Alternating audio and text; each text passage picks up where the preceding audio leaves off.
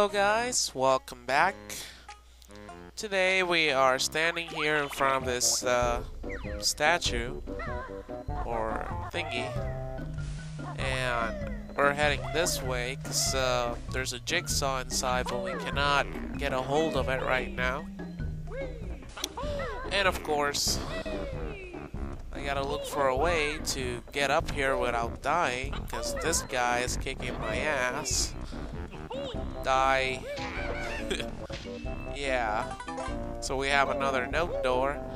I realize I have a bunch of notes, since I always get 100 in each world. But that doesn't motivate me to go and skip a world, you know. I just play them all in order.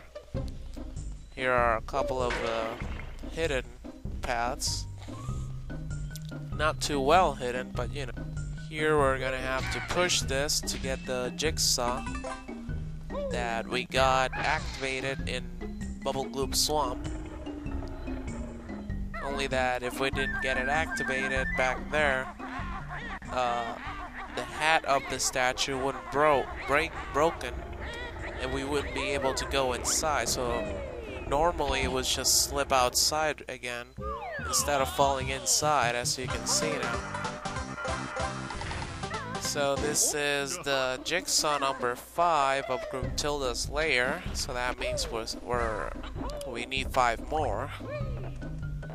And the worlds, there are 1, 2, 3, 4. I believe there are 5 worlds left. I know I said that I was gonna post all worlds episodes, but unfortunately I've been kind of busy lately. And it's not that I don't record them all in one shot, because I do. This game doesn't save in between notes. But videos need editing, and I really don't have much time for editing, so I'll try and post either 1 or 2 videos. I don't know if there was something here. Guess not. Yeah, I'm just looking around so I don't forget anything. Okay, so I'm gonna show you guys the entrance of the world that we're gonna go after the world that we're gonna go now. This is not the next world. This is the world after the snow world, freezeezy Peak.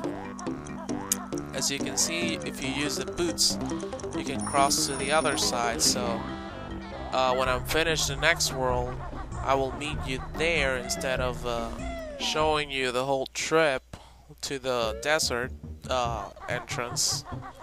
And for those who didn't catch on how to open the snow world, the one that I'm going to now, just review the Bubble Gloop Swamps episodes, particularly the first one, and you'll see what you missed. Okay. Because I did activate it sooner than usual. And there's one move here of bottles. I believe after this one there's only one more. Let's go in here and check out what's going on in this house. This igloo, I should say. At least that's how it's said in Spanish. I don't know if English is igloo too. It says that their dad, Boogie or Boggy, was gonna give him some presents, and he's gone for a while now. And they're all sad in there. That's one of the problems that we have to solve in this level. Down here, we're actually gonna see their dad. Run! My stomach aches. I shouldn't have eaten that shiny thing. Someone help poor Boggy. Oh yeah, it's Boggy. Boogie. Yeah, I'm kind of thinking of another bear. What was his name? Whatever. Oh, Yogi. Here we're gonna activate the lights. The Christmas lights. We're the Twinklies. Yeah, I gotta remember all names. And we gotta protect them so they can get to the tree. Only 10 of them have to make it through. I suggest you use the bird pack as best as you can. Try and kill them at the same time.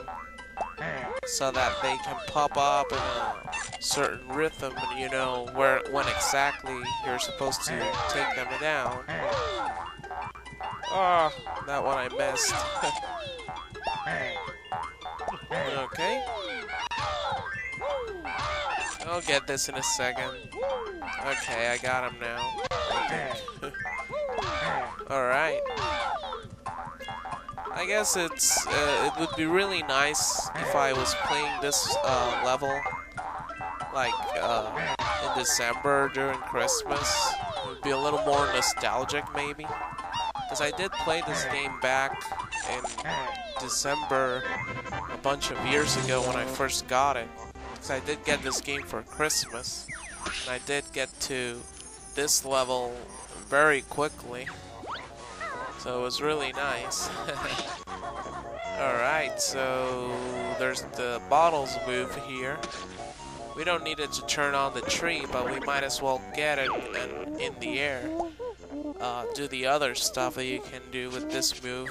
I think it's one of the best moves, but if you miss your shots, you're gonna get hurt pretty bad. So you gotta have some good aim. I don't know how I should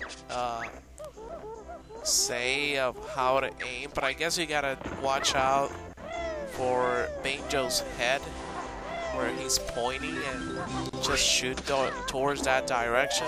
Or I should say, like, in between Kazooie's head and Banjo's head. That's like the perfect bullseye, so I guess that's my advice. I'll show you in a minute. For now, let me try and activate this tree. Because you turn on the lights, but then you have to fly up and go through the star a couple of times. 3, I assume. It's always 3. For some reason, games always have this 3 mark. So let's activate this star with our X. Now we go running. Yippee, be a star and you'll find your reward. Hurry. Sure. I'll do my best. Yeah, it's not hard to get up there and do this. The only hard part will be hitting the snowman with the new move that Bottle teach us. Bottles. So let's just go through the star a couple of times back and forth like we did with the key in Clanker's Cavern. And get this done. One more time. Alright. So as we are in the air, we might as well also take out the snowman. You can see that there's an X, a red X on their heads. That's where the target has to be destroyed. If you hit them in the body, they'll just bounce back and try again. It's not that I'm pretty good at this, it's just that I've done it so many times. As you can see, when you crash, you don't hit your target, you get hurt pretty bad. Depending on the damage, of course. You can hear a Jinjo around here. Yeah, there's the guy. But yeah, as I was saying, it's not that I'm an expert on hitting these guys, just that I kind of feel that if you aim like in between Kazooie's head and Banjo's head, you kind of get the target pretty quickly and kind of accurate, I guess. It's not 100% sure, but you know, I guess you get the hang of it as much as you use it. The problem is that it consumes a feather, and then you'll have to be like looking for feathers around to practice, but there are a bunch in this particular level. Alright. Come on. Man, I just keep missing. In the water here, you can see that it's talking to the cold waters. Like the piranha from Bubble Gloop Swamp. So we got that jigsaw up there. Let me just go and grab this one. And then on the next part, I'll pick up the ones that I have already activated. Of course, I do this all in a certain order, but, you know, sometimes I can miss the order and just activate a bunch of jigsaws. Alright, so this is as far as I can get for now, and I'll see you guys on the next part. Thank you for watching. This has been Usumachi. Take care. Bye-bye.